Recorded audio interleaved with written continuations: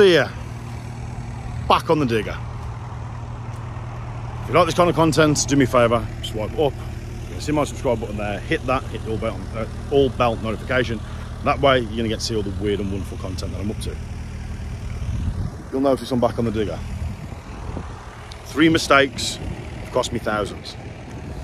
Originally, this hole here, as I've explained on different videos, was supposed to be dug with the digger, but it was done on the bulldozer, which is just there. In turn, completely ruined what I wanted to do, so I'm now having to re-get the digger back out, which has cost me money to rehire that. It's cost me money for the original digger driver that did that, and because we're in such a rush on these, let me spin you around. We're about a foot out of kilter for where we want to be on that back corner over there. So in turn, what I need to do is drain this off. And this one's even worse. About 1.5 foot out of kilter on this one. So, plan to fix it. That big pile over there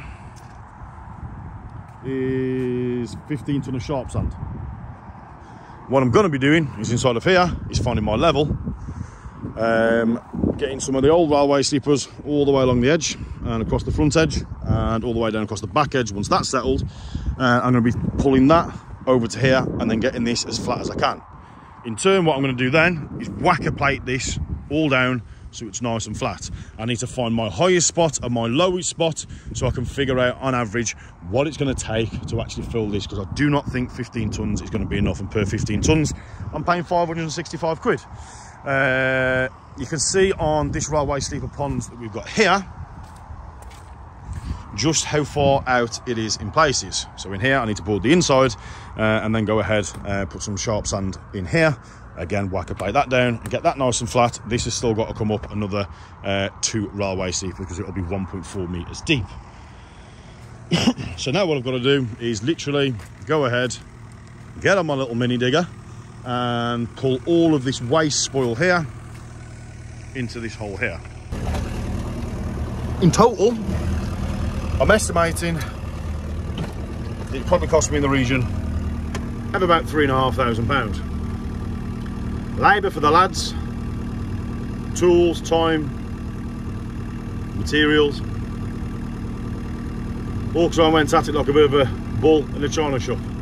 I mean, these ones aren't necessarily anybody's fault. The ground leveled a little bit, so we need to put that sharp sand down to stop that from happening again.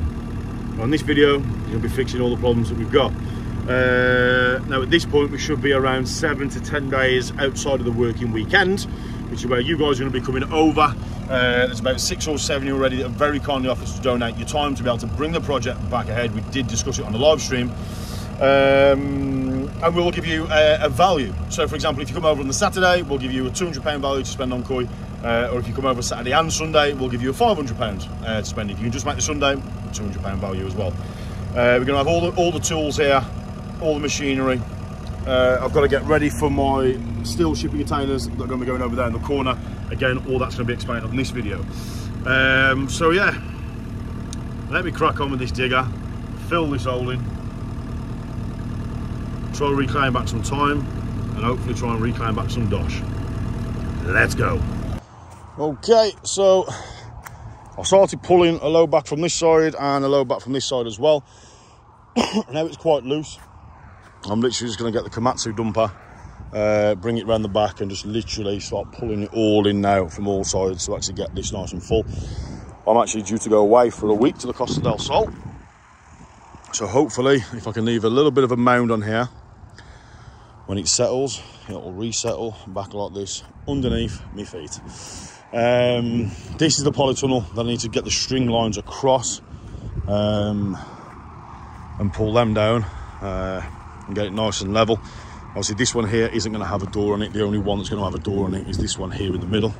So when you first walk in, or should I say when you come up on the car park, this will be sealed. These two here on the end will have doors. So sealed, open and sealed. So you'll literally walk through this bit here. You should have a big Nexus filter in here. You'll see in here all the filtration on there, and there's just going to be sleeper pond after sleeper pond after sleeper pond down the back.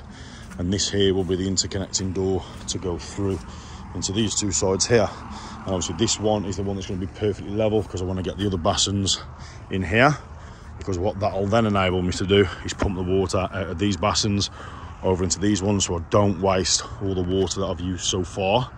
I mean, it's a damn shame that that's sunk the way that it has, because like I say, it's just literally that back gap piece over there where it's just a little bit too high. Obviously we can't knock it down into the ground or anything like that, because it's already quite firm down there, but it's a little bit too high for my liking, for what I want it to be. But it was actually surprisingly quite warm, to be fair, in there. This one though is just an absolute pain. So if I'm going to do it, I might as well do it right, pull this one out. It's just this backside piece here needs knocking in over the back, but like I say, we'll get it out, do it properly, drop the rest of the drainage runs in and stuff like that. But once we've actually got this bit here nice and flat on the bulldozer, what I need to do is my electric feed is going to be coming in from this corner down here. So I actually need to peg out 8 foot, well 10 foot across by 40 foot in length, and then another 10 foot across by 20 foot in length, and I want to leave a little paddock area over here, which is where my electrics are going to be coming in. And then this bit here is obviously going to have one big polytunnel down, so I'm actually going to bring these out as far as I possibly can, literally backing onto the steel shipping containers. One of those is going to be a section 23. For those of you who don't know what that is, it's basically when you're importing koi from all over the world, if it is any of your paperwork's incorrect or wrong or anything like that, or anybody else's paperwork is, I can actually nominate and say, hey, you can use the section 23. We've got it so it's a secure on-site facility, one door in, one door out. But again, when we're building that, we will do a dedicated video on that. Not necessarily a long video on this one, because I'm cheesed off that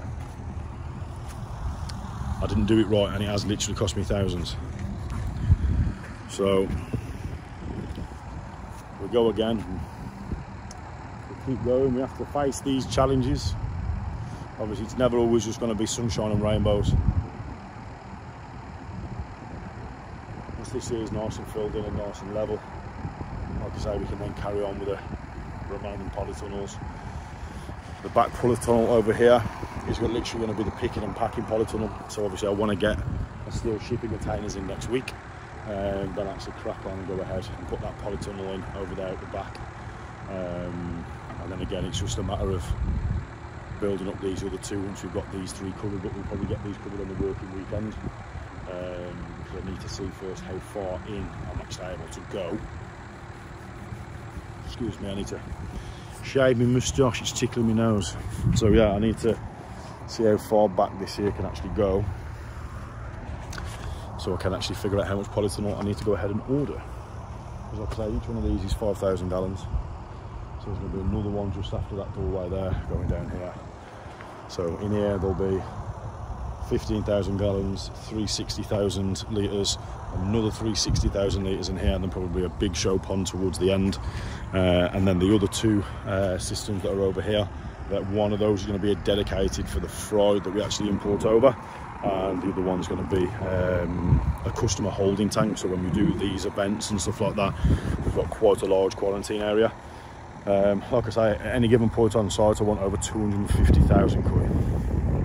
So anything from this big to just shy of a metre, folks. But yeah, I'm going to draw it to a close there. Like I say, not all sunshine and rainbows. Tits off that I got it wrong, but we go again. I'm going to jump on this now. So footage of me on the bulldozer, I'll be on the next one. But yeah, other than that, thanks for watching, folks. Subscribe along. Stay safe, stay sane. Most importantly, people, stay happy. Balding Reefer out.